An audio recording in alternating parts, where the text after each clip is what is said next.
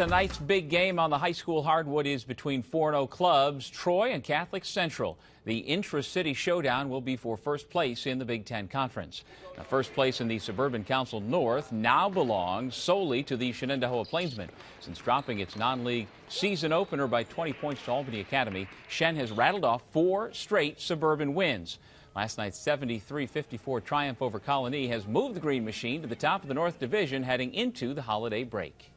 You know, we didn't really talk about any grandiose goals. We just want to really continue to get better working as a team.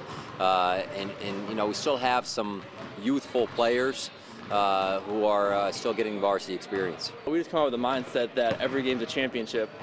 We always got to play 100%. And I mean, one bad loss can screw up your seeding for sectionals, so you can't have that one loss. You got to stay undefeated and stay perfect.